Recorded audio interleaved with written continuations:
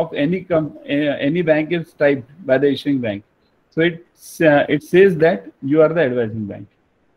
Okay, so at the request of the issuing bank means if the issuing bank sends the LC, yeah. Sir, can you repeat it? Yeah, advising bank. See this, advising bank means the bank that advises the credit. Advises the credit means what? It just sends the courier. It receives it from the issuing bank and sends it to as a courier company to the beneficiary, right? Just now we saw it in the flow. Yes, sir. So yeah.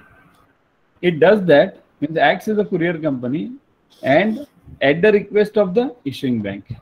At the request means what? What does this word signify? What's the importance of this request of the issuing bank?